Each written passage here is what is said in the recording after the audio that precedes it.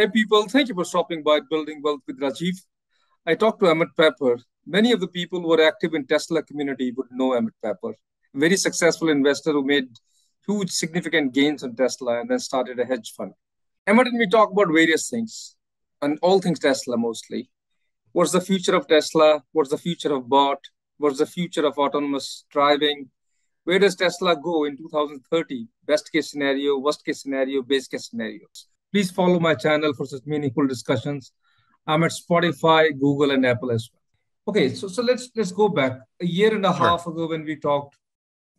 I think Tesla's story was great to you, and a lot has changed in a year and a half. And I'm not Yes. sure whether you even remember what we talked because it's so long. But how things have changed, that time no competition was there. I read just BYD, coming out with the huge number of electric vehicles. What has changed? Do you think anything changed? Yeah, I mean, I think Tesla, the markets have changed a lot, obviously, and growth stocks have totally fallen out of favor. And Tesla was a member of that, growth stock category for so long.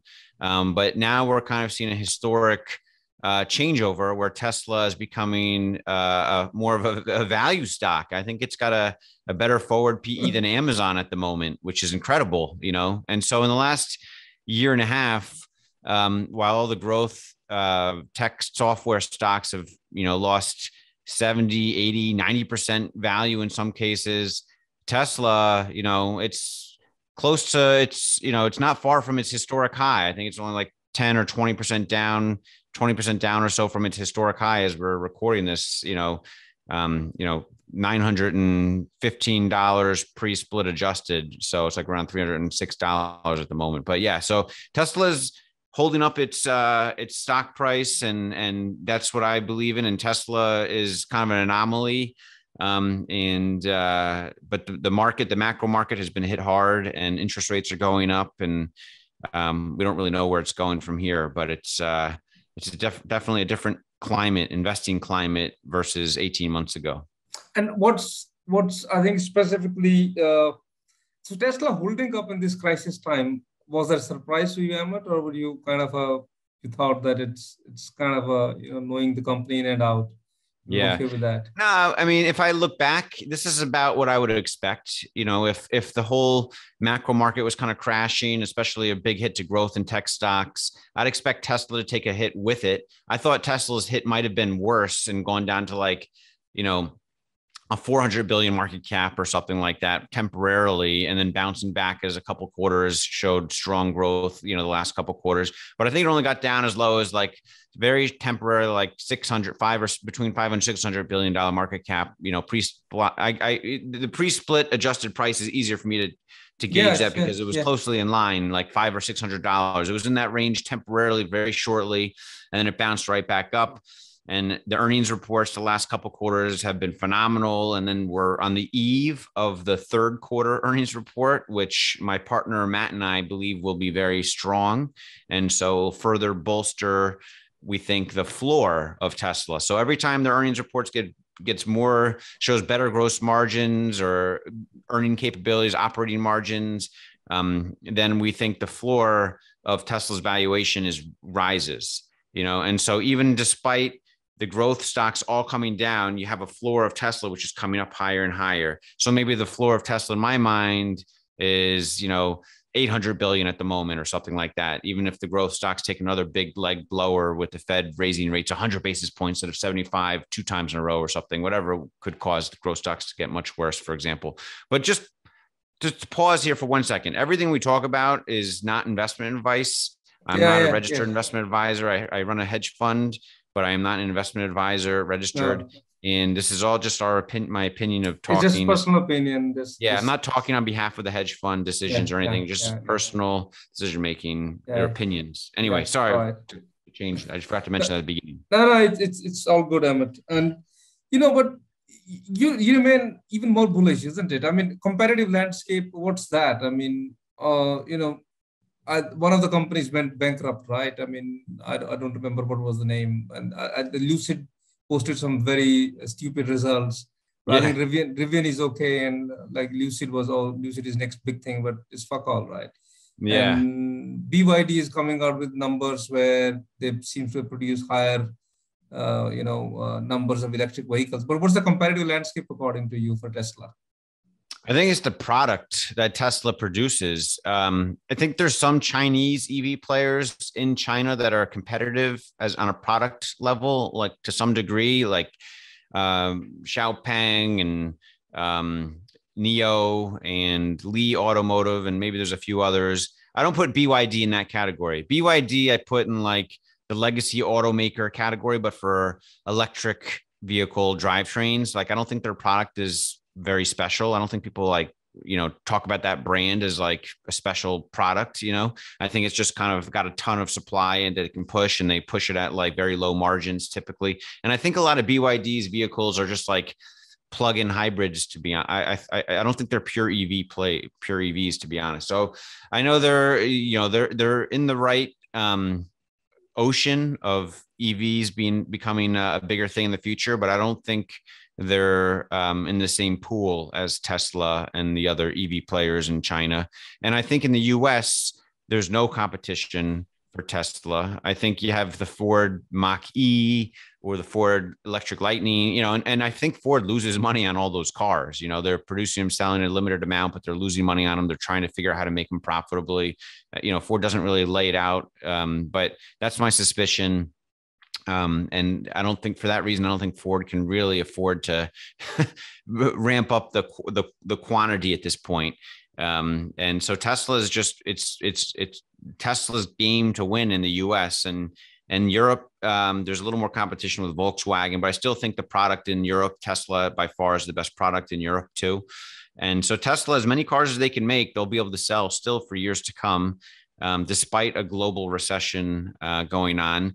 And, worst case, the full self-driving FSD, software, I think that's what really differentiates Tesla to another level, even within China. Like, I don't think Chinese EVs, they're trying to do, full self-driving. They're trying to do their own version of self-driving, but it's probably stuck in a similar rut that Waymo or Cruise is in the US and geo-fenced and not quite as safe. Whereas Tesla's unique philosophical approach to FSD based on gathering data and using neural networks, that's going to solve general full self-driving in my mind, in my opinion. And I don't think anyone else is close to them in that. So what's the catalyst playing out for, you appear on Dave's channel, right? And I follow Dave. What an amazing YouTuber he is. He talked about, he's amazing. Yeah. He talked about S curves, right? Tesla S curves, and he divided. What's going through your mind on Tesla, Emmet? We have EVs, right? They have a great product in EV. It's more than an EV company for you, isn't it? Yeah, way more than an EV company. For a while, it was an EV company for me from, when I started looking at it in 2010 or 2011 and up until 2014 or 15, I just thought of them as an EV only company. Then Elon started recruiting and talking publicly on Twitter about developing autonomous driving capabilities and software. And so then I started thinking more of a tech software company potential. And more recently, he's talking about the bot, and there's energy and there's a lot of different pieces of Tesla now. It's a conglomerate of businesses, insurance, solar roofs. But you have to keep in mind, Tesla is now a 1 trillion market cap company effectively, so 1 trillion is huge. It's a mega cap, right? And so all these other conglomerates that are part of Tesla, 3 years ago when Tesla was a $50 billion market cap company, then I still saw the budding of a lot of these things, not the Tesla bot, but like the solar roof and like the energy and, insurance wasn't really a speculation yet at that point, but there was still a lot of conglomerates to get excited about because you're like, wow, each of these could be its own 30 or $50 billion market cap business. It was exciting, and now all these conglomerates, I still think could each be like a 30, 50, maybe 100 billion market cap in the case of insurance, if it goes really well or something, but it's not going to double the market cap from 1 trillion to 2 trillion in my mind. The things that will double or add multiples of market cap at this point from 1 trillion on is the FSD, the full self-driving, turning Tesla, letting Tesla become a robotaxi business or company or product, like revolutionizing that. That's huge. That could be multi-trillion-dollar market cap potential. And then Tesla bot, which we're just beginning to learn more about. Elon's alluded to that being even bigger of an opportunity for total addressable market than FSD. So that's super exciting. I'm very excited for this AI Day Part 2 coming up in a few weeks. We're in a week or a couple weeks, whatever. That's going to be really neat. Yeah, I was about to ask you on that. What are you looking for in AI Day? Yeah, I mean, I definitely think we'll see a demo of the bot. I think a year and a half ago when they were talking about AI Day, the first one, and I was like, wouldn't it be so cool if they had like an autonomous Tesla car drive up and a humanoid robot got out of the car and it was like driving the car. That'd be so cool. Like I would think that would be the ultimate like attention getter because he's trying to attract talent. And I think that's the primary purpose of this is more, not just to get exciting investors. Like they don't need to excite me as an investor. It's fun. I love getting more excited about the future potential, but Tesla stock is so big at this point and self-sufficient. They don't need to raise capital anymore. So it's really mostly to attract talent and like young engineering students that are like super talented at prestigious schools, getting ready to start their career and hungry. And so I think those people, Elon needs to pitch them on why Tesla is the number one place to go to still. And it already is number one, but make it even more number one. Keep the talent rolling in at Tesla. And I think to get them super excited, you got to do something fantastical, but realistic, something that, and present a future that is good, that has a path. Come work at Tesla and you could be part of that future. And so maybe having a robo taxi Tesla drive up with a humanoid robot getting out to deliver a last foot delivery package would be super cool. And then someone interacting with a robot, or maybe someone interacting with the robot, talking to the robot, like, we really need like 3CPO in Star Wars or something. I don't know if that's going to happen, but I feel like he's going to show some kind of really neat demo to get people excited. So are you going there? No, well, I don't know. It's to be determined. I mean, I think there'll probably be some kind of, I would hope there's some kind of drawing or something. And I would certainly enter it, but I'll watch it live if I'm not there. So, okay. Sure. I think let's just go a little bit deeper into numbers. Not that deep, but still. Let's talk about bot because this is the most exciting stuff, right? And a lot of people underestimate it. A lot of people think it's a fad, right? I mean, and that's the beauty, that it's an investment opportunity for a savvy investor, right? Now, what do you think the financial implications of that for Tesla? I mean, the financial implications are this bot is going to create an age of abundance for Tesla. Like it's going to revolutionize our economy. And that's what Elon's kind of talked about. And like the market cap of Tesla as a stock, instead of, it could be tens of trillions of dollars, within a decade or so, if this bot is very successful. So that's the impact on the Tesla stock, I'd say. Now there's a lot of things that have to come true for this bot. Like, you have to make it cost effectively. Tesla has to be kind of an innovator. It is an innovator, but it has to have some real differentiation versus the other people that are going to be trying to copy it. And so that's why I think you got to get the best talent. Elon's been a very successful product architect up till now to make the best product. So I don't see why that won't continue. And I think, it's hard to put the numbers in terms of like how much billions in annual profit or whatnot. And is Tesla going to sell the bot and let you do with it what you want? Or is it going to lease the bot out to people? And is it going to have like an app store? They're going to be a bunch of third-party developers creating functions the bots can download and do, like mow my lawn or pick up the garbage in the rain or things that humans don't want to do. There'll be all kinds of like endless possibilities that can come along with this. Like take care of my grandmother, all kinds of things, so endless possibilities. It's very exciting. So I don't know what the end is for Tesla, but it's going to be a very rich and favorable future for Tesla, I believe. And the world. And the world. Yeah. And the world. And the bots will make themselves, initially in the beginning, they'll be in the factory doing factory generic tasks probably. But then, they'll be used for limited cases, but eventually you can see a future where the bots are making other bots. And then you have, it's crazy. I think you send space. I think there's a play with SpaceX where, SpaceX is trying to colonize Mars. Instead of sending humans, you just send thousands and thousands of these bots to Mars with like a couple of human engineers that go to help do things locally on Mars to the bots to fix them or, coordinate them that needs to be. But for the most part, you don't need thousands of humans to kickstart a civilization on Mars. You need thousands of bots. And then the humans can arrive. The bots build the homes, get everything ready, and then humans can arrive and other. I'm watching a science fiction right now, but it seems like created a picture in front of me. These bots going to Mars and doing all these things, and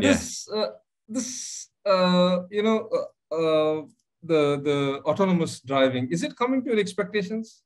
I mean, I know you must have been trying it very close to it. Is it I've going been using where it. Do you think? Yeah.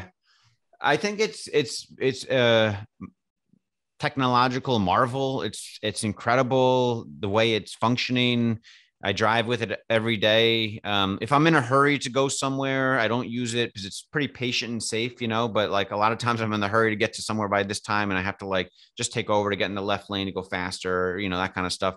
But if I'm not in a hurry, which is probably half the time, I let it do its thing and I watch it and it's amazing and it's relaxing. I can just kind of daydream or whatever while the car's driving. Very rarely do I have to intervene. I have a lot of zero intervention drives.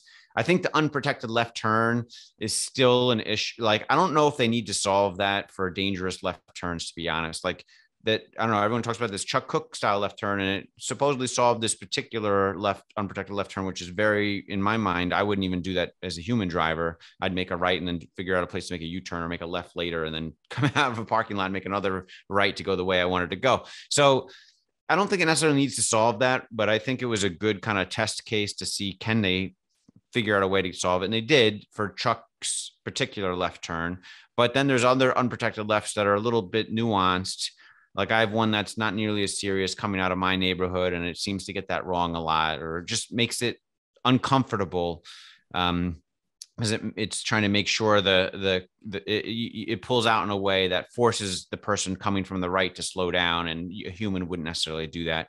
So there's certain uncomfortable things with the FSD beta they have to work on to make it more human-like instead of, it might be safe. Like I think they've solved the safety part of it to a large degree, but they have to solve the comfort part now. And so to make it not drive like a jerk is what I'm saying. Like right now it drives like a jerk in a lot of cases. Like when you go to a stop sign and you wait excessively long for the other cars to make sure they know it's your turn and they're all like, come on, go. Or you just slowly make a right coming out of a stop sign. The car behind you is like, what are you doing? Just go. It's all, coast is clear. Why are you going so slow and hesitating? So there's certain things that it just drives kind of like a jerk. Like if you were driving and that person was in front of you, you'd be like honking the horn, be like, come on, go. What are you doing? And I think as an occupant in this car, I'm conscious of that. And I don't necessarily want all the other people to be annoyed at me. So I'm like, it's a little uncomfortable. So once they get past that and drive more like a human, I think you'll get a wider adoption. But right now it drives like a jerk. Like it forces the person to slow down when I make a left in front of them on the unprotected left turn, and yeah, that's not going to be an accident 99.9999% of the time, but probably 90% of the time, the person that has to slow down is annoyed and has to he's like, why is this person making this left in front of me? I'm going 50 miles an hour. Doesn't he know that I'm there, and he made a left now to slow down to 30 miles an hour or change lanes, So there's just like little things like that kind of, I think, need to be worked on. I think that's where I think the data part comes in, right? More data they get on this and better they become. Yeah. The more data, I mean, they've got a lot of data on those types of turns. So I'm not sure, to be honest, about the data on that type of turn, on that type of those type of extra safe, and from a safety score or safety bag of points point of view, it's probably super safe. And that's what they care about most right now. But then they need to tweak it to be more comfortable. They need to have like a comfortability bag of points or something, a human comfort level bag of points. I've heard them talk about for the neural network to work on, to be more like a human so that it's not upsetting any other drivers around them. You know what I mean? So are you into that ideology of Cathy Wood where she talks about robotaxis? Are you thinking that's reality?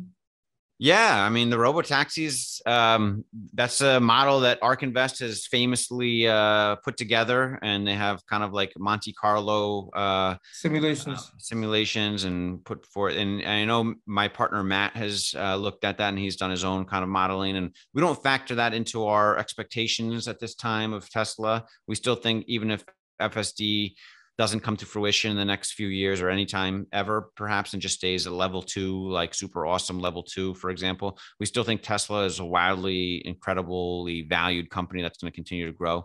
But yeah, the robotaxi economy is going to disrupt a lot of things, I think. Yeah, I mean, who wouldn't want to initially, it's going to be a couple of years, I think, at least from when the wide scale adoption of the FSD comes out to when like legally it's allowed to let the cars drive like everywhere without a human in the car.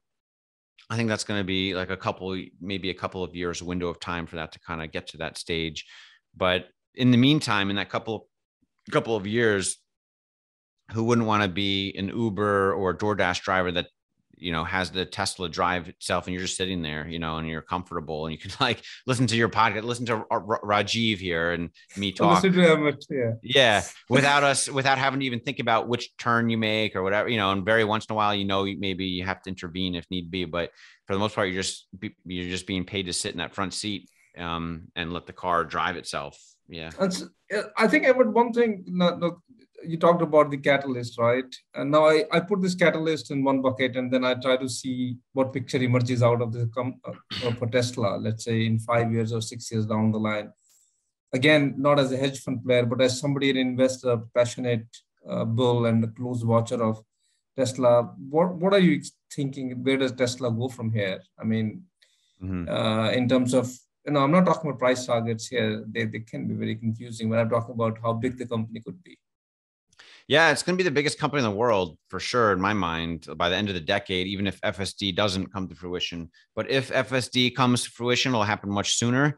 And every institutional investment manager is going to have a view and be comfortable talking about their view on what they think of Tesla, just like they do now for Apple, for example, or Microsoft, or, I can't believe there's so many institutional managers that seem to be afraid to talk about Tesla right now still. I think because they're just unsure. They've been like dumbfounded that Tesla has risen to like $1 trillion market cap company when they've been fed all this information from people they normally trust that Tesla's overvalued and going to go to zero, go bankrupt. And suddenly that defied everything. And now Tesla's at $1 trillion market cap. So I think all these institutional managers, whether they're in financial media or just amongst themselves, they're sort of like up in the, Tesla is such a not complicated, but just it's a huge conglomerate of businesses, and it's disrupting of startups. Yeah, I think. Yeah, and it's disrupting the auto industry and software industry, and it's disrupting so many things in different ways that's never been seen before.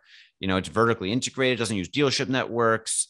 They, design their own chips now. They're building out their own FSD. So, they're doing so many things. They're building a bot now. Like, how crazy is that? A left field, and so everything they do, other people start trying to copy too. And it's just, I don't think people know how, unless you really commit to studying Tesla, like a significant amount, you can't understand and the vision.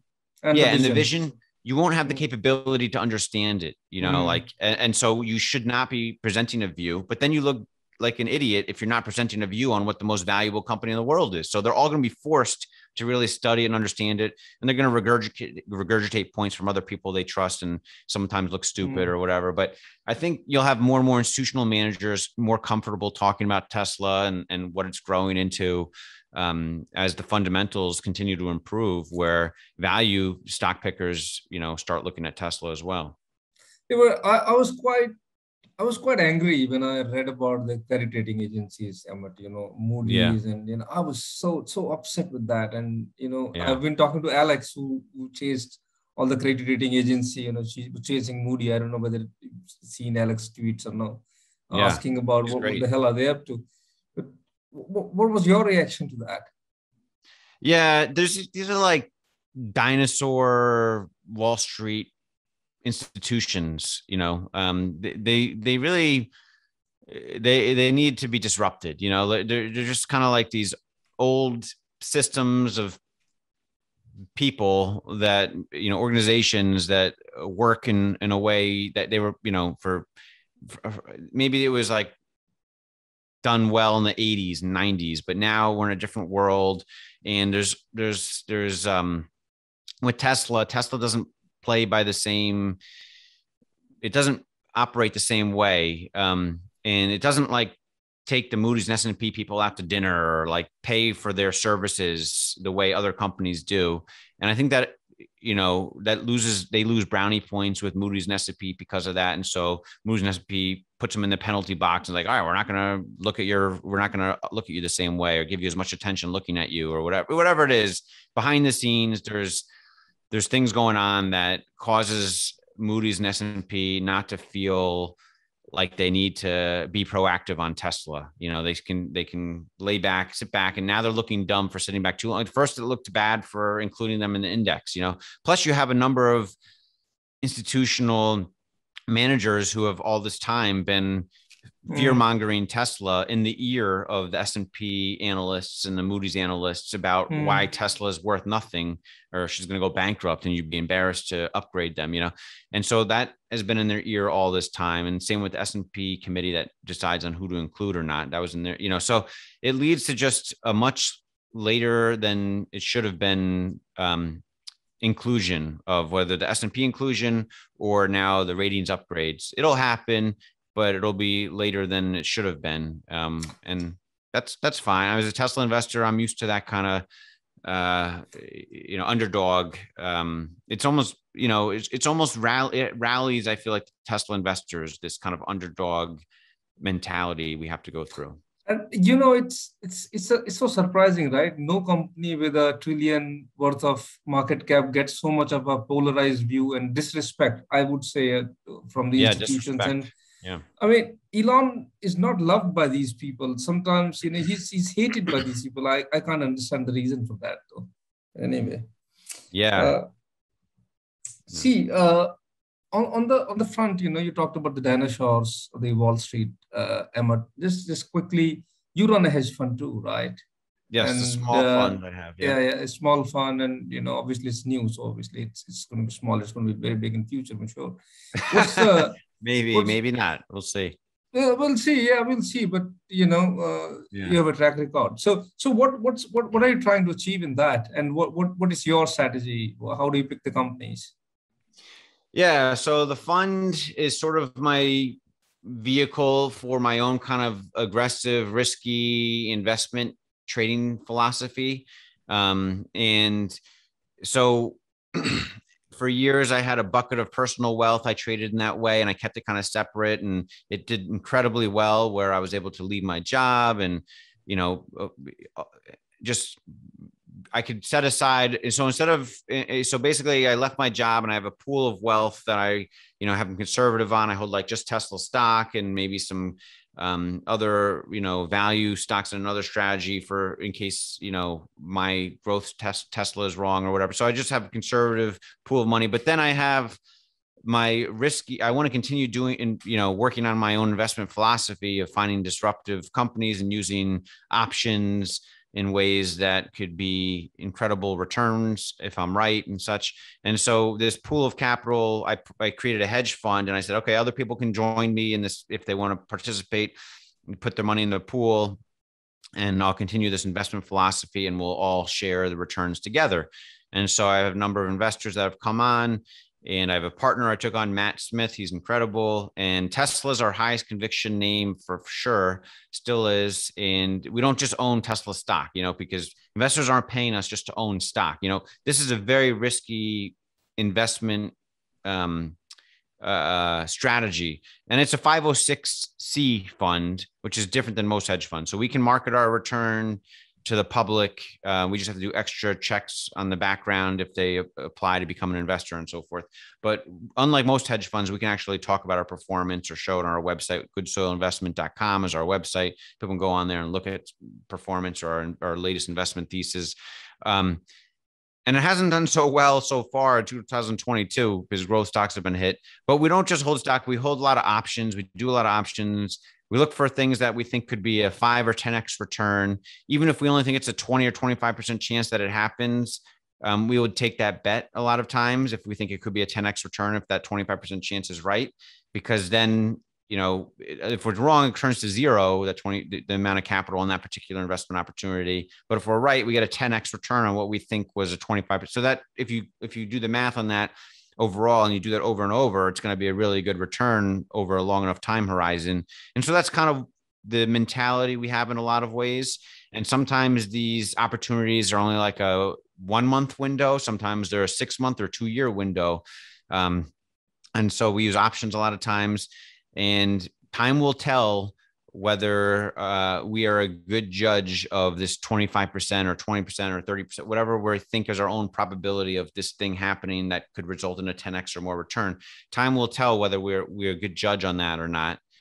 We just needed to do that enough times to have kind of an average out or regress to a mean where our return is either really good or maybe our return is not so good. So we're kind of in the midst of that, figuring that out. And this macro market crash has been a big hiccup. But another unique thing we're doing with the fund, sorry, I'm going on a while. The other big part of the fund, which is more important to Matt and I than actually just getting great returns, is that we have kind of a unique fee structure in the fund. Did I tell you about this last time, Rajiv, or did we talk about this, the fee structure of our fund? No. I think you talked about it, but it was no. I don't know. I don't remember. Okay. Yeah. So I set up the fund in a way where we wrote in the offering memorandum that 50% of the fees, both the management and performance fees, so 50% of those fees, net of expenses, goes to charity. So, okay.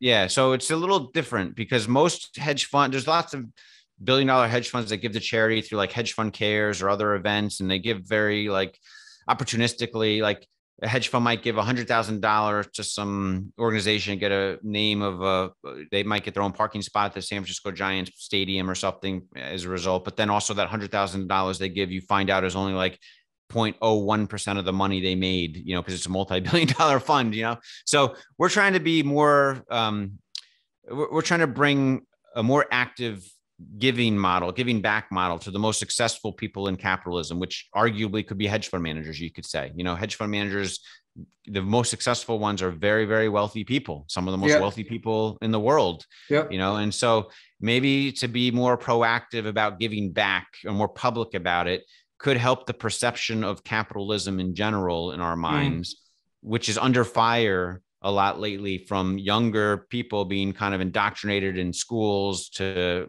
look at socialism or Marxism as like the solution, which I think would be a disaster for society if we tried to elect Bernie Sanders and his whole contingent of politicians in one election cycle. I think that would be the end of our culture as we know it, the beginning of the end. So to try to cast a better light on capitalism and how it can evolve, I think giving back could be a big role. And why not try to disrupt the hedge fund industry to say, hey, why don't you write in your prospectus that you give back 10 or 20 or 30 or 50% of your fees to charity if you succeed. And then you could be public about what you're giving to or whatnot. And it would just be a much better perception on the people that hate billionaires when they see more giving back, So I think that's what keeps my partner Matt and I going on running the hedge fund. I have more than enough money than me and my family need. It wasn't so appetizing to start a hedge fund after I did so well, but then I thought of this idea and that got lit a fire under me where I was like, I should start the hedge fund and I'll do this. And maybe if it succeeds, I can be a part of helping out the world, what I think is helping out the world. That's phenomenal. And I think you donated some money to the Afghanistan cause also, right? Dave Lee was. He talks about you on the channel, and I've donated personally. You matched his donation. Yeah, on a more of a personal from my foundation's level, we don't. But the hedge fund is also donating. We on our own YouTube channel. You inspired me, Rajiv, to start our own YouTube channel from our last channel. Rajiv's doing this, I could do it. So we have our own soil investment YouTube channel where we try to open source our research, and also ARK Investment inspires me with their open source research. And so we're like, all right, we're gonna my partner Matt and I are going to interview interesting people in the Tesla community, but just other things too that we follow. We like Roblox, Rocket Lab, and Mm. Lemonade Insurance as an insurtech play. Those are three other companies we talk publicly about. So those themes, Roblox, like the metaverse, kind of metaverse, e-gaming or online, the future of that. And Rocket Lab is like second place in the space industry to SpaceX, we believe. And so we talk about those industries, and we invite what we think are like thought leaders on those industries or other things that are important. And then at the end of our discussion, we say, okay, what charity did you pick? And we'll donate $5,000 or $10,000 to that charity Oh, on wow. so we've been doing that, and we make that the last 5 or 10 minutes of the discussion, and then talking about that charity. So we include it in the content generation model we're building out too. That's amazing. And so besides Tesla, you said you have Roblox, you have Roblox, Roblox. The children gaming Yeah, it's platform, right? actually the demographic is evolving to be more 17 and over, but yeah, it's most known for being under 17 or under 12 year 8 to 12, 5 to 12 year olds, but their demographics are certainly evolving, and that's Bit part of surprised on your Lemonade though. You still on Lemonade?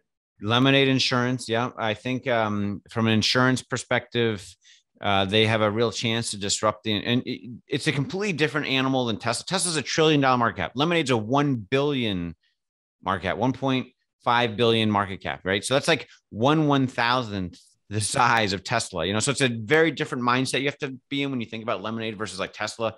People are like, oh, wasn't Tesla Insurance going to just ruin Lemonade? I'm like, well, listen, if Tesla Insurance spun out on its own, it'd probably be worth like $50 billion right now, just the possibilities of what Tesla can do with that, right? Lemonade's 1.5 billion market cap, right?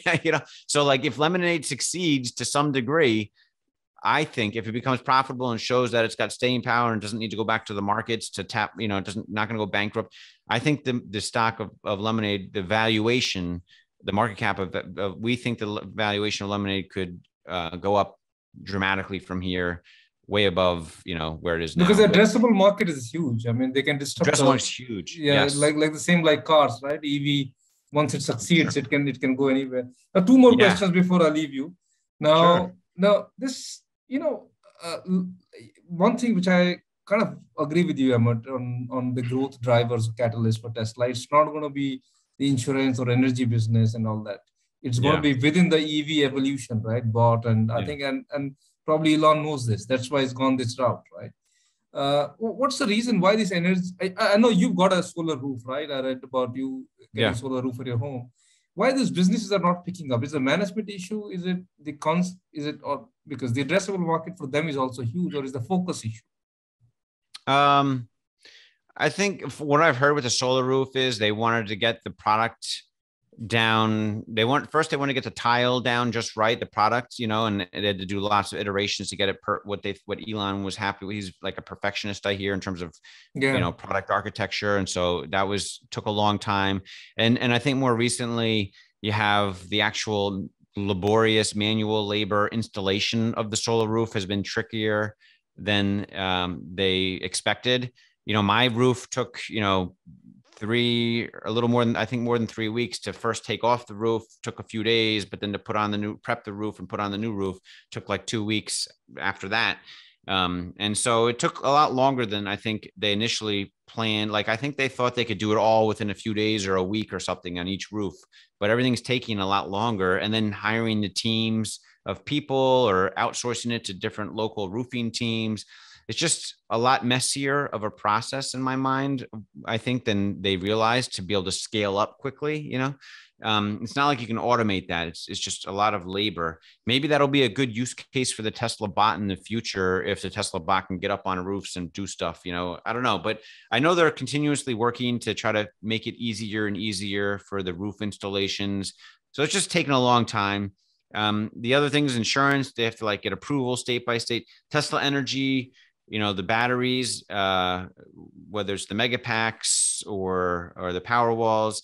I think almost all the batteries they've given to build cars for as much as, they don't want batteries to be the supply constraint for cars. So if chips become the supply constraint for cars, then all the excess batteries they can give to the power walls and energy storage stuff. That's what I think they've done, because the batteries given in put into cars is a better use of battery in, in terms of gross margins. And I think probably, if I'm not sure, but if you did the math, maybe it's probably better on carbon capture, carbon emission savings or whatever, is if the battery is being used in cars for driving a lot versus a battery sitting in a power wall that doesn't get used a whole lot as much or something. So I don't know for sure on that last point, but that's just what I suspect. So that's why they've diverted as many batteries as they can to cars. And now when they have excess supply of batteries in the cars and the batteries isn't the limiting supply factor, then they can divert some of those battery capability or the battery supply more to storage, if that makes sense. That Cybertruck, I don't know when is it that going to come? I mean, it's just getting delayed and delayed. Yeah, Cybertruck. I mean, that's gonna, he's saying by the end of this year, by the end of next year, or sometime next year, they'll have their first deliveries. I believe that. I think, they didn't. The demand for Cybertruck is crazy, but the demand for Model Y has been like endless. They can't meet the demand for Model Y. So if they're perfecting the Model Y production, they're getting 30% margins or 35% margins on the Model Y, especially with gigacasting, they're getting it better. And there's so much demand. Why would they start a new product and not continue getting that 35% margin of the Model Y? Why would they start a whole new product that's going to have negative margins in the beginning because it takes a while to ramp up? Why would they do that when they can just continue diverting all their resources to making the Model Y and getting that 30 to 35% margins on it for as long as they can as it grows, And what is it going to do with so much of money? So much of cash is coming in now. I mean, yeah. It's insane, right? Yeah. It's a cash cow. I think Wall Street's going to start realizing it. And, they're building factories. They can only build so many gigafactories. I think they'll probably announce one in Canada, is the rumor, pretty soon, and maybe somewhere else in Asia or something. So there'll probably be one in Brazil or something at some point, or South America, I'm imagining. And so I think you can only deploy so much cash for building the new factories. Each factory is like $4 to $5 billion in total over a few years or something, I think is what the estimated cost is. But they're taking in more cash per quarter pretty soon, or per year, than they can deploy in factories. So they don't want to build 5 factories at once. That'd be it's just not an effective use of resources. It would be hard to do. And you have to get the supply chain up in time to be able to support the capacity of all those factories too. So it has to kind of all be in a big cadence. So I think they're going to have a huge excess supply of cash. And Elon alluded to, in I think the annual meeting, I think someone asked him, and he said that, yeah, buybacks are on the table. Share buybacks are on the table eventually. So I would suspect the share buybacks could happen in 2024. 2025, that kind of time range. That's my guess. Probably not 2023. And just just a closing thought, Emma, 2030. I know you said world's biggest company. What's the best case scenario in your mind, and what's the worst case scenario in your mind? Let's take in terms of market cap. For Tesla? For Tesla. I mean, I'm just shooting from the hip here. Yeah, sure. Yeah. Matt's got the models. He number crunches it and spreadsheets and such, and he's done it.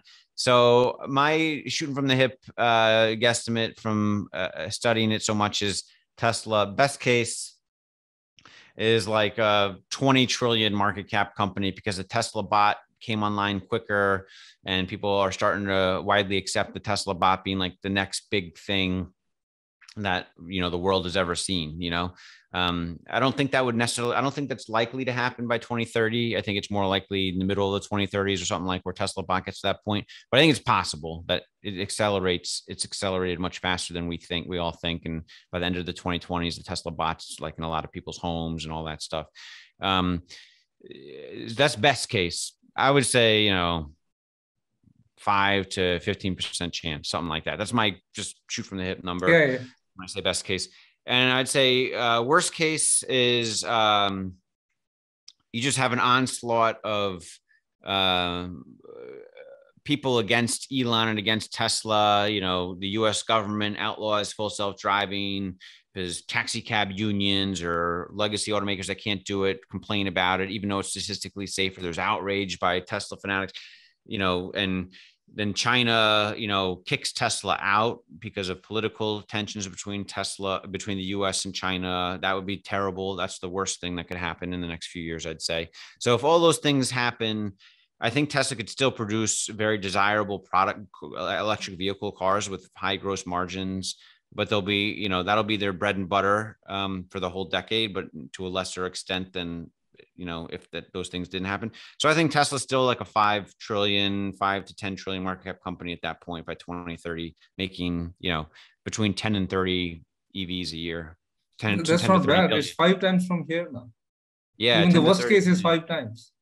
Yeah. Worst case to me. And I think that's like a 10% chance, 10 to 20% chance in that range, where I think the market cap would be just 5 times where it is now. So the base case might come out to be 10 to 12 trillion, I would think. Yeah, I mean, maybe. Yeah, maybe. I don't know. This is not investment advice for anyone. No. But I tell all my friends and family to put their, their long-term savings, if they have a long-term savings in Tesla stock. I've said that for many years now. All right. Ahmed, that's it. Thank you so much. I really appreciate your time. And it's great to see you. You're in good health. And you really too, Rajiv. Happy. Yeah, thanks for interviewing me. I've seen a lot of good guests on your channel, and I'm glad to be included in that. You were one of the first people that reached out to me after being on those Dave Lee interviews. So you have a special place, in my heart, and I'm happy to stay connected and help you get your channel going and so forth. Yeah. You give me some. Well, you have a special place in my heart as well, because you came in. You didn't bother that it's a new channel, old channel, it's an established channel. No, it's a bit better than before, but you just came in. You just said yes. Yeah. So thank you so much. Yeah. Sure. Yeah, I actually get a lot of people asking me now, and I have to turn down a lot of people. I just can't go on so many channels. So it's just, that's just the way it is. It's just, we all know that I guess this business. You have finite time, and you have your things to do as well. And you run your own channel as well. I mean, and you're coming on Dave Lee, and I think there are a lot of appearance for you, but thank you, Emmet. And next year, I hope to be in US, and then maybe I'll catch you. Yeah. Sounds good. All right. That'd be cool. Come to San Francisco area. Yeah. All right, Rajiv. Bye. Bye. Bye.